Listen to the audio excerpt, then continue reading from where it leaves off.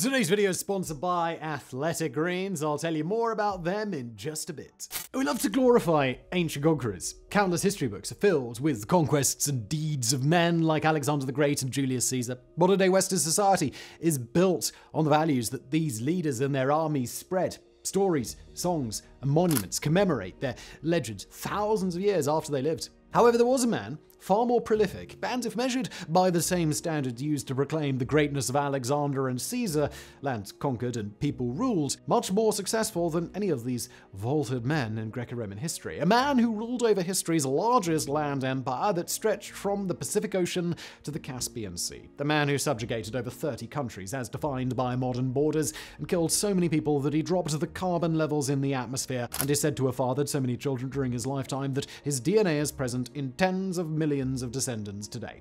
The man is Genghis Khan. He is history's greatest conqueror, but also its greatest mystery. Not much is known about his life, and even less about his death. The man who ruled over much of the Eurasian landmass is now lost to time. No one even knows where his grave is. Many explorers, historians, and treasure hunters have searched high and low for the great Khan's grave, but none have ended their quest successfully. But that won't stop us from going on our own quest, even if it's only from the comfort of our couches and desk chairs. Today we're going to look at the hunt for Genghis Khan's tomb.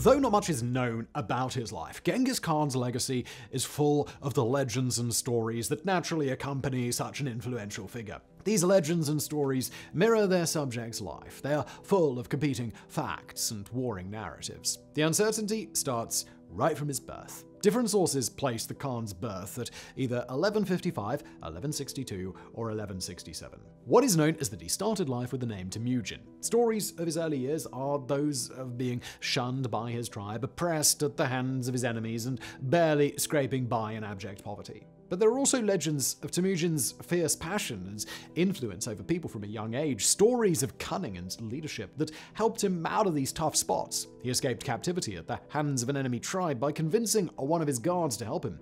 When his family's horses were stolen, he persuaded a young herder to abandon his animals and family and not only help him retrieve his stolen horses, but attach himself to the future Khan forever in service. So today's video is brought to you by Athletic Greens, and I'm excited to share with you how I have been taking care of myself with Athletic Greens, and it's been going on for a while now. Look, it can be a struggle to find the time and honestly the motivation to take care of our health, but look, I've incorporated AG1 from Athletic Greens into my wellness routine, and it's been a bit of a game changer, to be honest. It replaces all of the health products that I used to take separately. I used to take like a multivitamin pill, I used to take these probiotics, immunity support, all of that kind of stuff, and well, Athletic Greens handle it all. Look, over on the back here, they've got this list of vitamins and minerals that are included, and it's really long, and it's in tiny print because there are so many. It also tastes delicious. Let me just have a quick hit of it right now. Typically I have it in the morning with my coffee, and I feel like it does me good at that sort of time to get started with my day.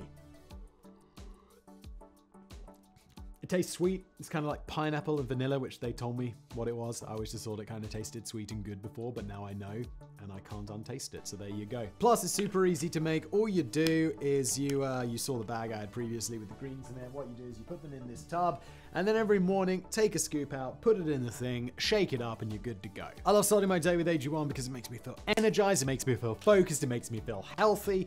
And look, I know investing in my gut health is an important thing to do. It's good for overall wellness. Plus, there's some great news for you guys. If you go to athleticgreens.com/megaprojects or click the link in the description below, you will get a 1-year supply of immunity-supporting vitamin D3, as well as 5 travel packs for free with your next purchase. I have them over here, so you get that for free. Again, athleticgreens.com/megaprojects.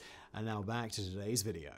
When Temujin set out to get a stolen wife back from a tribe that had sworn a grudge against Temujin and his deceased father, Temujin won the help of the most powerful Mongol prince, leader of the Keri tribe, and gained a 20,000-man army to confront his wife's captors. Temujin's power only grew from there. His personality drew many loyal followers to his side, and his genius political strategy and battle tactics subdued the rest of his opponents. Before long, Temujin had only his one-time close friend Jamuka standing in the way of becoming the universal ruler of all Mongol peoples. At the suggestion of his wife, Temujin split ways with Jamuka. This is the moment in history when legends claim that heaven and earth deemed Temujin to become the ruler of the Mongols. In a saga of political intrigue, tribal steppe warfare, and imperial ambitions that makes Game of Thrones look like a children's book, Temujin eventually bested his friend, subjugated the remaining steppe tribes, and outmaneuvered the Jin Emperor in China to finally be named Genghis Khan in 1206 AD.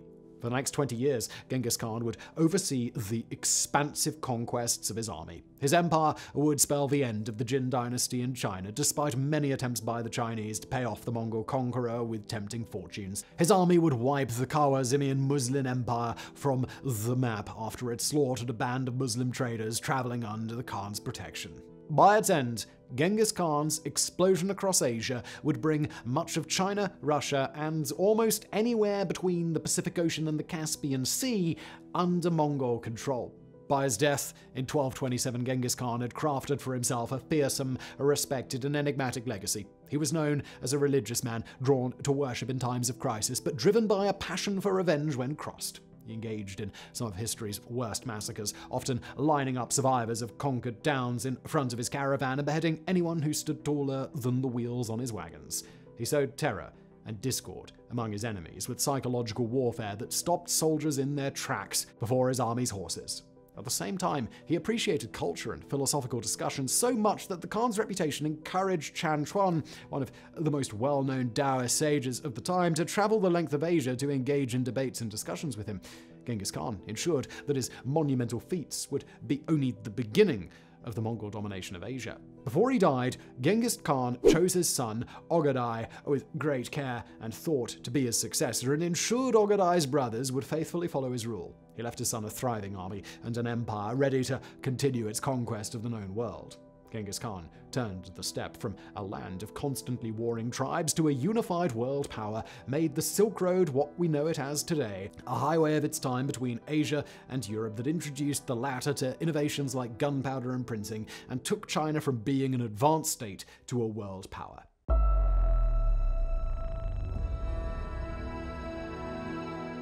Mongolian culture has taboos around discussing death. This means that the sources where experts get much of their information on the Great Khan discuss little of his demise. Where facts leave empty spaces, legends often tend to fill the void. Stories on the death of Genghis Khan range from those as reasonable as dying from wounds sustained in battle or falling off his horse to the fantastical notion of being killed by a vengeful queen or being struck by lightning. Genghis Khan, a man so powerful only lightning or a woman could stop him.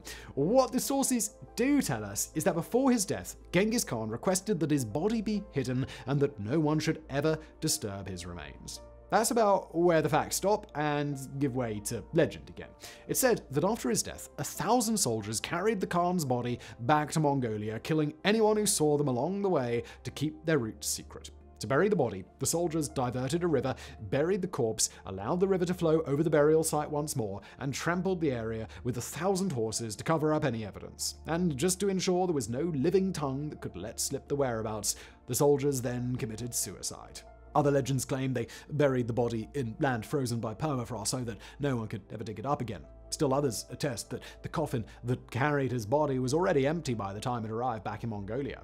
This last legend has gained some academic support over the years. According to historians, Genghis Khan died when he was waging war in northeast China, over 300 miles away from his homeland in Mongolia. Since that would have been a long trip back and then an arduous task to keep it a secret from anyone around, some historians claim that Genghis Khan was buried somewhere in northeast China and that the procession that supposedly carried his body back to Mongolia was just decoy.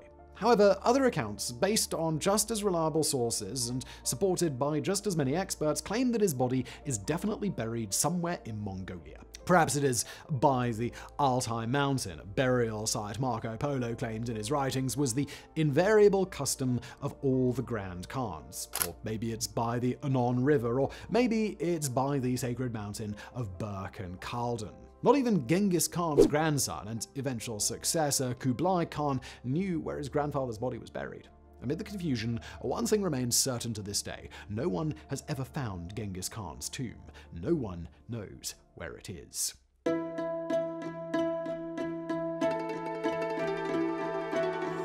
The lack of clues and the absence of any success has far from dissuaded searchers in their efforts. The mystery of it has attracted historians, anthropologists, explorers, and treasure hunters alike. Drawn by the wealth of legends, academic value, and treasure that is sure to be buried with him, these tomb hunters search tirelessly to unearth the founder of the modern Mongolian nation. However, since the Mongolian people hold Genghis Khan in such high regard as their founder and forefather, and since his last request was that his remains never be disturbed, many Mongolians oppose the efforts taken by those hunting for his tomb.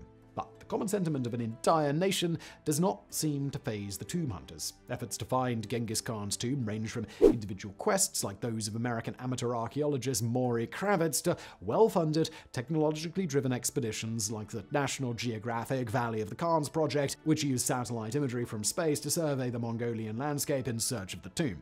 Even projects as big as the joint governmental Japanese-Mongolian expedition have cast their net across the Mongolian expanse. That was before it was halted after the peaceful democratic revolution against the communist government in the 90s, however. Such efforts have turned up tantalizing clues. In 2010, a research scientist enlisted the help of over 10,000 volunteers to scan satellite images of over 6,000 square kilometers of land to spot geographical oddities. The crowdsourced effort produced data that was fed into an AI that churned out 55 likely locations for the tomb.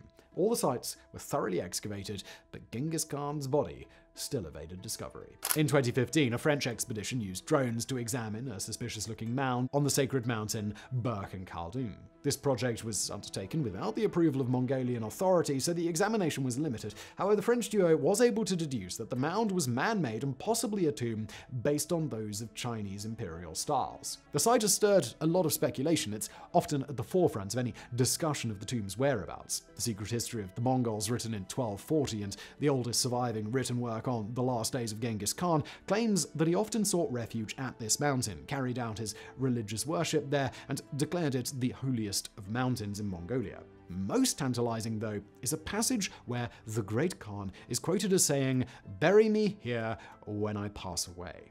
However, nothing more can be done at Berkhan Khaldun until the Mongolian government allow researchers into the protected land.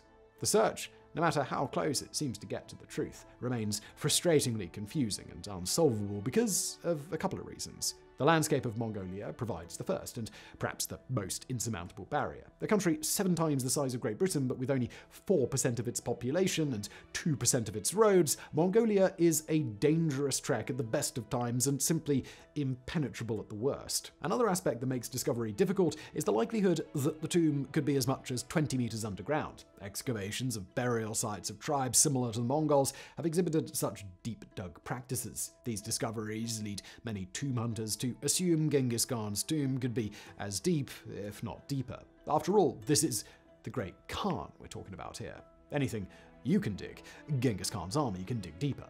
The hunt for Genghis Khan's tomb has proven a stubborn riddle and a one laced with an array of legends and myths. And as is inevitable in any unsuccessful human endeavor, people started looking for a reason for the failure.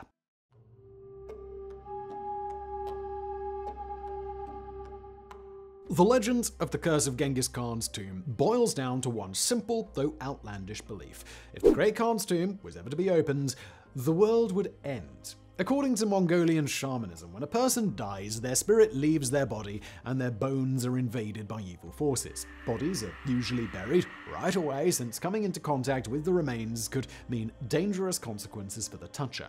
Believers of this legend of the curse claim real-life historical happenings support it. In 1941, Soviet archaeologists discovered the tomb of Timur, a 14th century king and descendant of Genghis Khan. Ignoring the warnings of disturbing Mongolian remains, they unearthed the tomb and excavated Timur's remains. Not 2 days later, Hitler launched Operation Barbarossa, the invasion of the Soviet Union. This turned out to be one of the bloodiest campaigns in an already brutal war. Soon after, Stalin ordered Timur's remains be reburied and not disturbed again. A different curse has been used by explorers to justify their hunt and the eventual, as they see it, unearthing of Genghis Khan's tomb. Since the Khan of all the Mongols was such a powerful conqueror, ruler of history's largest empire, and undoubtedly incomprehensibly rich, his tomb is destined to be full of unimaginable riches, gold and jewels from his conquests, as well as a wealth of historical and archaeological knowledge. Given the pot of gold at the end of the rainbow waiting for them, searchers claim it's only a matter of time before they find the tomb. And with all of today's technology at their disposal, they say solving this historical mystery is inevitable. However, short of several tantalizing leads, explorers are no closer to finding the tomb than they were when the hunt first started. Genghis Khan became history's greatest conqueror by outsmarting and sowing fear in his enemies. These tactics are still serving him well, long after his death.